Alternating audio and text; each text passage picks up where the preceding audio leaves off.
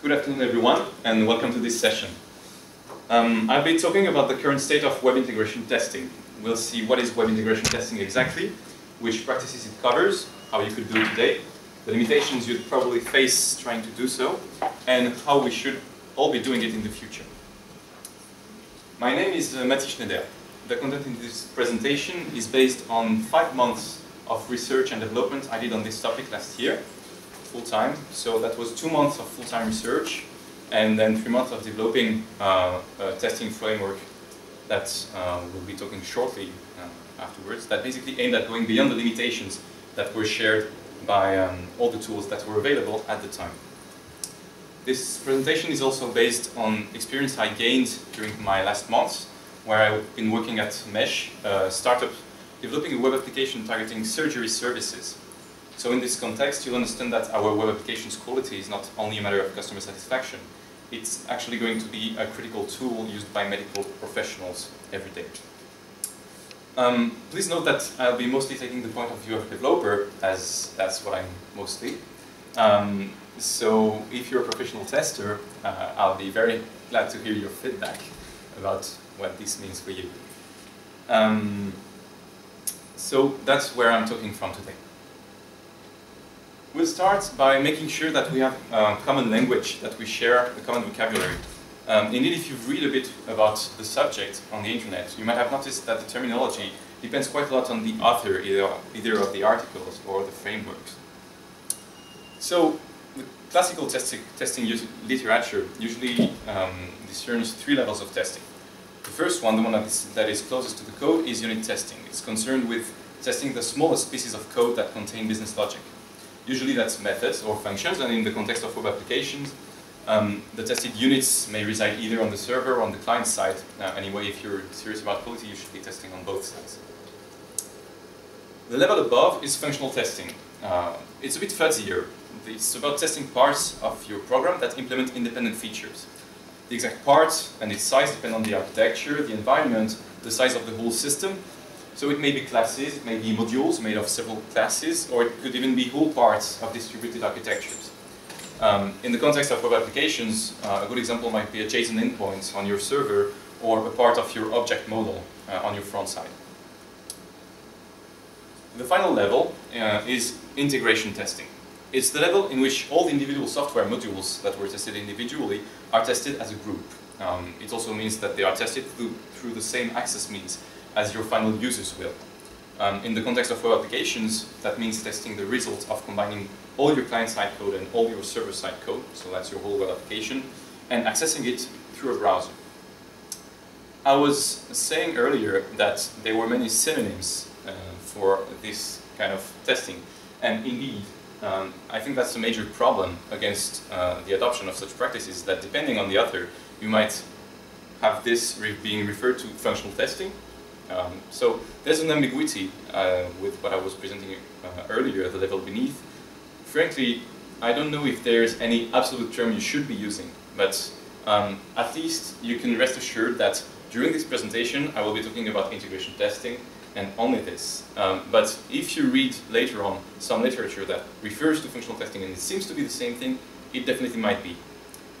Customer testing, end-to-end testing are also synonyms that are a bit older, but if you read older literature you may definitely find them. System testing usually includes data, while integration testing is mostly concerned about logic. And validation and acceptance testing are usually done by your client instead of the development team itself. Okay, we've seen many different synonyms for the same reality. Let's have an example of that, what this reality looks like. So here's an automated web integration testing framework. We're loading a suite, an example suite. A browser will be started up automatically. The web page, the targeted web page, will be loaded. Then some text is included in the text field. A button is clicked, just like a real user would.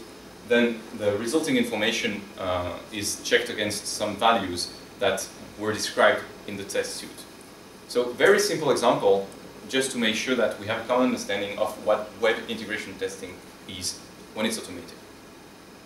So now that we have the same term, let's make sure that we also share the aims for such testing. First of all, we're concerned about testing the presence of functionalities, features that add customer value.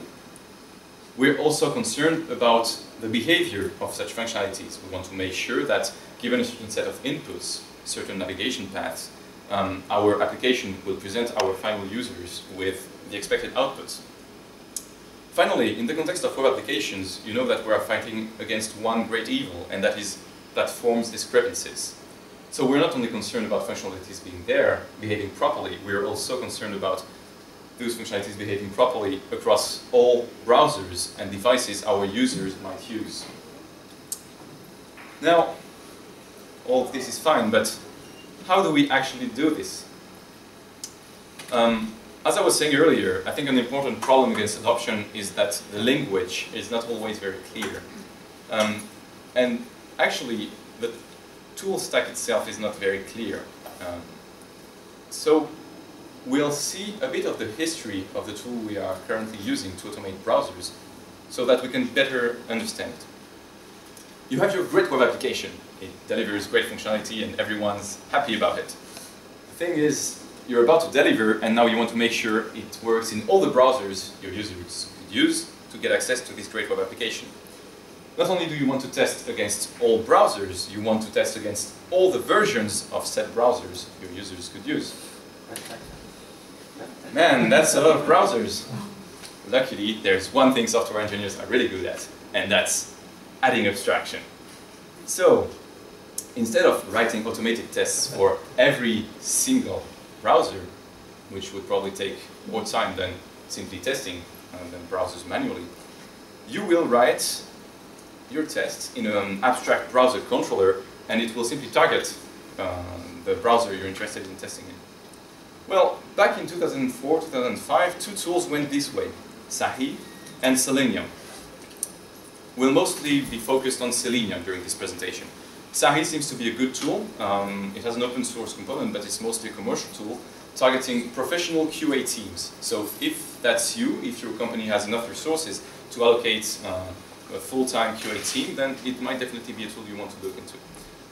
But here I will be considering mostly a development team which is interested in automating its test suite. So at that time, Selenium was created, and it was mostly a Java component. Java was really sexy at the time, but other languages started getting used for web projects too. And teams, of course, wanted tools in the language they knew. They didn't want to have one language for their application and one language for their testing. Then, what could we do? Add another layer of abstraction, of course. So instead of writing your tests directly in Java, you would write your tests in the language you wanted, which would then be bound to the Selenium API, which would then communicate with the browsers you wanted to automate and so on. Well, how would it communicate with the set browsers? It would inject a JavaScript library in every single browser, which would be able to trigger simulated user events, such as clicking, entering text, and so on. But over time, JavaScript raised security concerns. And over time, the differences between the native events, actual clicks, and the simulated events started getting bigger. So you couldn't really automate exactly as you could earlier the different browsers. And automation started getting limited. Luckily, every single browser could be automated in its own way. For example, Firefox exposes an automation API. IE is automatable through the Windows services of accessibility, for example. So all browsers could be automated, but you were back again with testing for each browser. So what could we do with this stack and different browsers, different drivers? Add a layer of abstraction. Now you can write your tests in the language you want. It would communicate over HTTP with the Selenium server, and then it would send instructions to drivers, which would then send instructions to your browsers. So that was back in 2009, when the Selenium project, JavaScript library, JavaScript remote control, and the WebDriver project were merged, giving birth to Selenium 2. So usually today, if you're reading articles about Selenium, actually we're talking about Selenium 2. That's now Selenium. And if you read about WebDriver, that's also Selenium. So once again, it's a bit difficult when you're reading articles for the first time. Usually it all refers to the same thing. So now we have a great stack for automation. But even though Selenium has this little checkbox in its logo, it's only a browser automation tool. It's not a testing tool. So every single time you wanted to do testing and not pure automation, you would have to write your helper libraries. Of course, everyone would be doing it again and again. So what did we do? You know it. We just added some abstraction over all that stuff. And now you would use a testing framework that would use the bindings for Selenium, etc., etc., etc., through the browser. Great! Well, now everyone could be testing in every single browser in the language of his choice. Then the second great browsers arms race started, and updates to the browsers became much more frequent. So what happens if, for example, Firefox, one browser, in the end of the stack, gets updated and breaks compatibility with one of the features that are implemented on the other side of the stack? That's when you start realizing that abstraction is cool, but can also be really slow and heavy and kind of ugly altogether. So developers did the second thing they do best: restart from scratch. About 2 years ago, Arya Hidayat created Phantom.js. So you might have read about. Phantom.js is a headless WebKit. So headless, that's hence the name, right? Headless means that it's a command line tool you start. It starts the whole rendering engine of WebKit, but it doesn't show any graphical user interface. Of course, interacting with a browser that doesn't have an interface is not really easy, which is why Phantom.js is the headless WebKit, plus a JavaScript API, that's the JS, to control the headless WebKit. So now we have this very simple, very fast automation stack,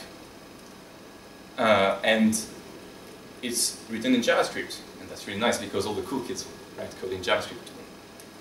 But that was still for automation only. What if you want to do testing? Well, you would write your tests, but very soon we wanted to do always the same thing. So Nicolas Perriot created Casper.js as JavaScript library that would communicate with the Phantom JavaScript library, which would then automate the headless WebKit. Great. We are now able to do integration testing with this stack, which is really fast. Are we? No. At this point, there's something really important you have to get from this session. More and more articles talk about doing integration testing with Phantom.js. Phantom.js is fast, it's really nice for developers, it doesn't start browsers all over your development machine. But are you doing integration testing? Well, if your users are accessing your web application through Phantom.js, through a headless browser, then yeah, you're doing integration testing. But your users are probably not seeing your web application. So if you want to do web integration testing, you cannot rely on Phantom, because the WebKit engine is not the same as all the other engines. Not only is it not the same as the rendering engine of Firefox, for example, it's not even the same WebKit that is used in Safari. And even if it was the same, the JavaScript engine is different. And we've experienced firsthand that tests that pass in the Phantom might break in an actual browser, or the other way around. So this is very powerful, but this is not actual integration testing. This is more of something like smoke testing, making sure your web application loads and that it interacts properly, but it cannot be considered actual integration testing. Nevertheless, the tool is very attractive to developers, and they started realizing that this was only for WebKit engines, so that's a bit annoying if your users are using Firefox, for example. So what happened? Well, last month, Laurent Joanneau created Slimer.js, a JavaScript library that aimed to do the exact same thing as Phantom using the same JavaScript API, but for Gecko, the rendering engine of Firefox. Great! Now we can automate browsers in JavaScript, both WebKit and Gecko. Now, if it starts reminding you of the previous ugly jellyfish we had, it might not be an entire coincidence.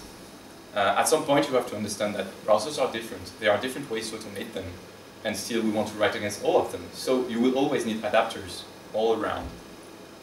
And to make this even more complicated, last year, Yvonne de Marino created an adapter so that you could write your tests in Selenium and communicate with Phantom. So all of that is getting pretty powerful, but really messy also. Now, you have understood that the problem with this tool stack is not its power, it is complexity. Luckily, there are solutions. Software solutions such as Capybara, which is packaged as a Ruby gem, bundles all the different elements of this automation and testing stack so that you simply install Capybara and everything is handled for you. Capybara also integrates Cucumber. So, why do I talk about Cucumber? Because so many people will tell you, yes, I'm doing web integration testing with Cucumber. No, you're not doing web integration testing with Cucumber. Cucumber is a BDD framework. So what is that? A BDD framework is simply a tool that will convert feature descriptions written in pseudo-English, a language called Gherkin, which has a given, when, then, and will convert this to testing code. But this testing code could be absolutely anything and also have nothing to do with web at all. If indeed in your testing code you're using Water, the Ruby library that binds to Selenium and so on, then indeed you're doing browser automation, and in the end you're using Cucumber to do web integration testing. But it is only a very small part in the whole stack. So the next time you read an article about using Cucumber for doing web integration testing, remember, it's only one way to write the tests, nothing more.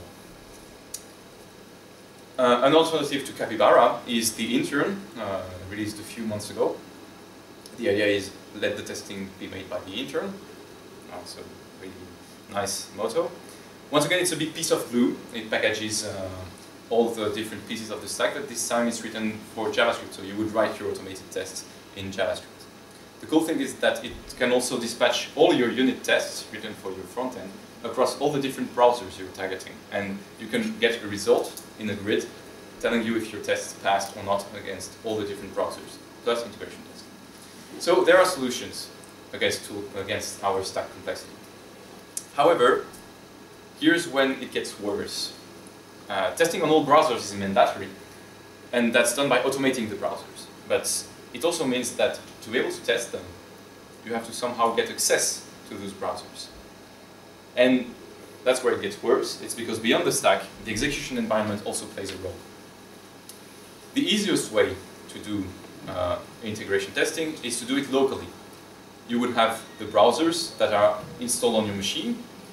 You would simply have to plug in all the drivers, the Selenium drivers that are needed for each of those browsers, add the Java archive that contains the Selenium server, and then start it up on a local port. Then you simply aim your testing framework at the URL that is local, and it would start up the browsers on your development machine and automate them all as wanted. Nice, but we're limited by at least one thing, which is our operating system. With this setup, you cannot test Safari, for example, on something else than OS X, nor can you test IE under something else than Windows. Plus, browsers do not always behave exactly the same from one platform to the other, so Firefox on Linux is not exactly the same as Firefox on Windows, as we have experienced firsthand. So, let's go back to the, you do abstraction part. You can use virtual machines. And using virtual machines, you can have as many browser platform combinations you want. But that will quickly bring your computer to its knees, having all those different operating systems loaded all together. So you probably need servers to externalize all those virtual machines. And then you have to maintain your own infrastructure, and then it ends up costing you more than testing manually. So once again, it depends on your size. If you have enough resources to have a full QA lab and a dedicated infrastructure team, then it might be worth it. Otherwise, you might be better off checking hosted continuous integration services. Really, the duration of automated browser tests really indicate them for continuous integration. And hosted continuous integration is a really great thing. Many services will provide you with a Selenium server and drivers and the latest browsers all out of the box. For example, we're using CircleCI, it works really well. On every code push, all our tests are run, including browser tests. However, you're still limited to the operating system your tests are running in. Usually that's a Linux box. And you can't control the stack. So I said you got the latest browsers. Yes, you get the latest browsers, always. Even when it's 2 days before you're releasing, and updating the browser means updating the driver, means breaking all your tests, and you have no visibility at all anymore. So continuous integration is really nice. It's a good way to start with the browser tests, but at some point you will always be caught by the fact that there's a problem with reliability. And as you know, unstable tests are actually worse than no tests at all, because it leads you to false confidence or to ignore actual failures. In both cases, it's terrible. Reliability depends on the environment, and it is one of the pains of web integration testing. Well, luckily, once again, there's a solution, and this solution is called SOSLabs. It's a startup that does exactly, very simply, maintaining virtual machines for you with all the operating system and browser combinations. They are all created on demand and available over the internet through a Selenium endpoint. Very importantly, they also offer a very simple to set up tunnel between their testing infrastructure and your local machine, which means that you can test a locally deployed application without needing to deploy it to the internet, even though the tests are run over the internet. So this problem is kind of solved too. Now, we've seen the concepts, we've seen the environments, and we've seen some tools that seem to be doing the work. Now, let's have a quick look at how you would actually write tests with such a stack. I've mentioned two tools, Intern, Capybara. Now, this is an example of code. I don't want you to read through that code in much details. Let's simply have a quick look at the structure. It's about getting an URL. It's about walking the DOM to get access to one particular element. It's about sending click events. It's about sending keystrokes. It's about getting HTML attributes and doing some assertions against them. It's about the old web. It's about the web of websites, not the web of web applications. If you're developing a web application with a serious front-end nowadays, you're not thinking about walking the DOM. You're not thinking about HTML attributes. You're thinking about components and APIs and object models. Now, I don't mean to diminish the tools I've cited. They do great work. But the thing is, the way to write the tests are not in phase with the current state of web development. And as long as the testing tools are stuck behind like this, well, testing will be painful. I mean, do you really want to be walking the DOM in your testing code while you can simply instantiate components in your application code? It doesn't make any sense. You never do that in unit testing. You use the same libraries. And it forces you to do white box testing. And there are many bad things that can happen with this. So this is really the current state of web integration testing. Now, I'd like today to start a conversation about how we could do it in the future. I've thought about it, and one proposal could be to separate and architecture our tests in, for example, this way. What about modeling all the components we're using in our front end so that we can automate them easily? What about then simply writing scenarios that describe how all those components are supposed to be interacting, and separate all that from the data that we are testing against? Let's see an example of how such a software, how a software could implement such an architecture. So you might remember that at the beginning we saw a test which loaded up a search engine, typed in some text, clicked the search button, and then found the result pages. Let's see how such a test could be implemented. We'll start by describing the components our test is going to interact with. So that's our search bar with the different elements. We describe what is the basic action we can do with such a component, searching for a term. And then we have another component, which is the info box that is shown in the results page. Then our scenario is simply a description of what the expected feature is, and how the two widgets we've described earlier are supposed to interact.